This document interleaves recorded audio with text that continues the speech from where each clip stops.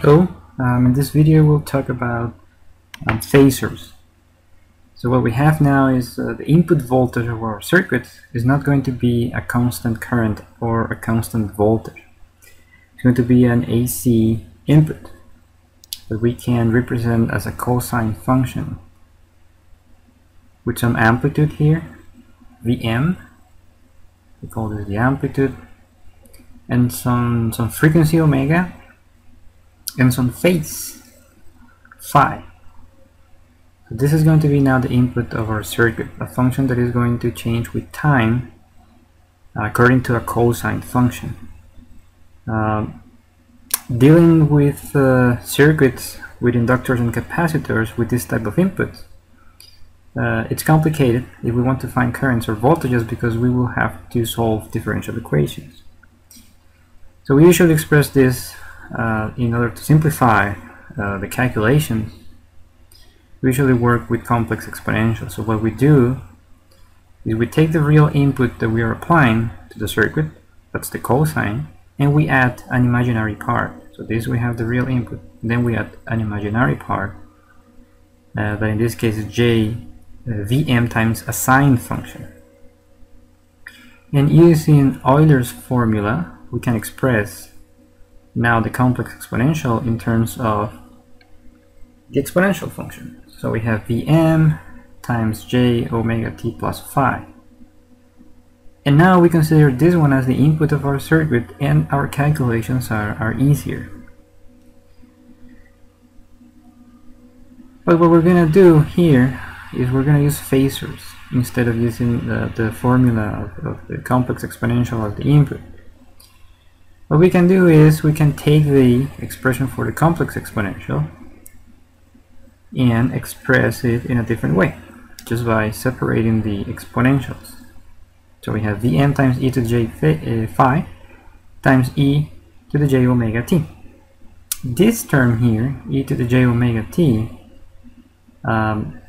is usually dropped from the representation, from the phasor representation, and the reason for that is because it will appear in every current and it will appear in every voltage that we find. So we usually remove it because it's always going to be there. So it's something we know it's there, we just remove it from the representation. So if we remove the term e j omega t, then the function v of t can be described with two things, just a magnitude Vm and a phase angle phi. So the phasor representation of v of t is going to be just some magnitude Vm and some phase phi in degrees. So v of t, this is the real function in time that we have, and this is the phasor representation of that function. If we go to the complex plane, where we have the imaginary and the real axis, we can think of the phasor as a vector with magnitude Vm and a phase phi, and that vector is rotating with constant angular speed omega.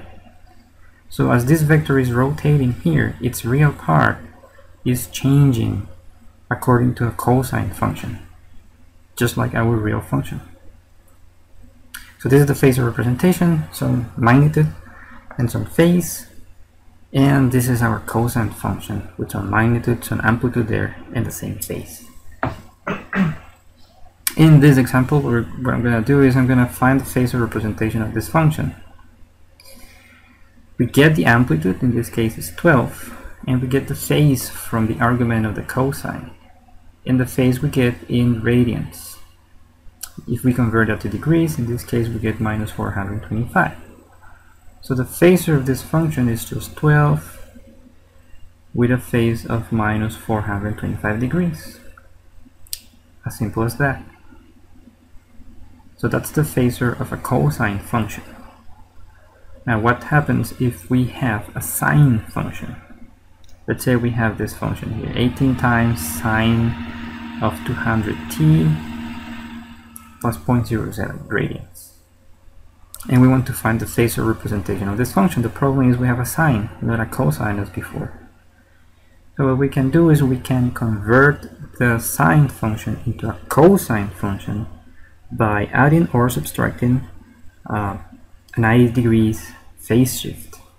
So we have this sine function is equal to the cosine, but then we have to, in this case, I'm subtracting a phase shift of 90 degrees, pi over 2.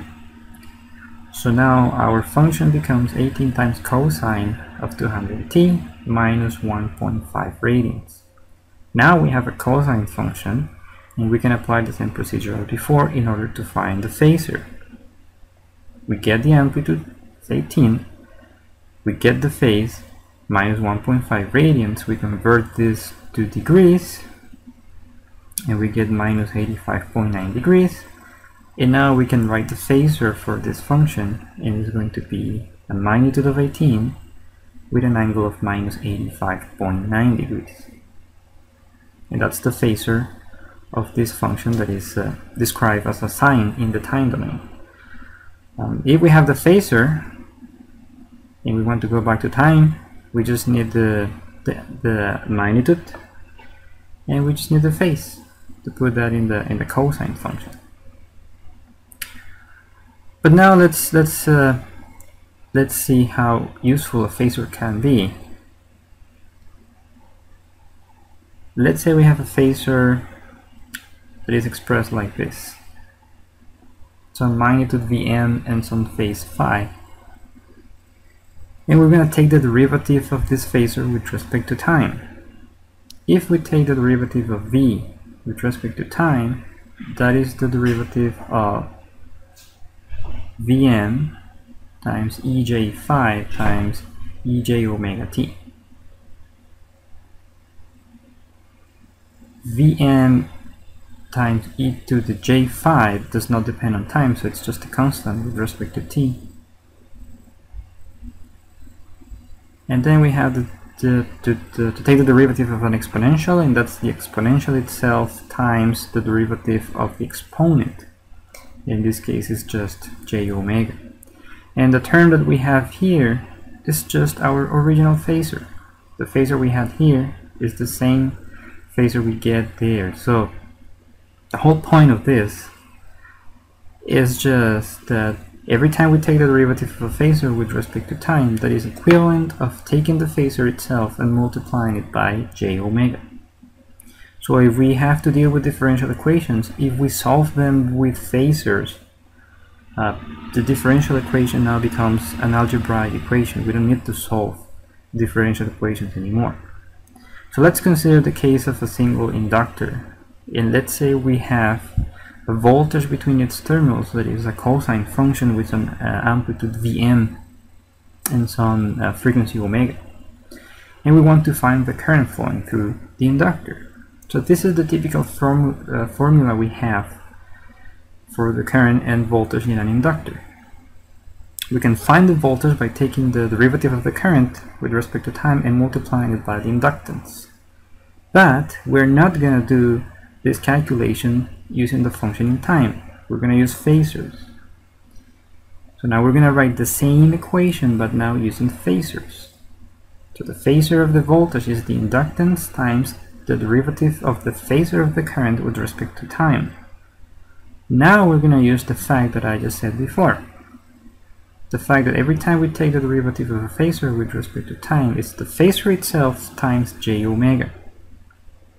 So what we're going to do here is we're going to replace the derivative of the phasor of the current with the phasor itself times j omega. And now we don't have to solve any differential equation. We can just find the voltage or the current from this equation. Just like that. Now in this case, something interesting here to note is that the relationship between the voltage and the current is just a constant. They kind of behave like resistances. So we call this number j omega L as the inductive reactance. And its units are ohms. And it represents the opposition of the inductor to the flow of current. Just like we had with the resistances for the value of the resistance for a resistor. So now we can express the phasor of the voltage as this constant KL times the current. Looks familiar, right? It looks like Ohm's law for resistors. So now we can find the phasor of the current by dividing the phasor of the voltage by XL, and we get here the value. Now here we have the phasor of the input.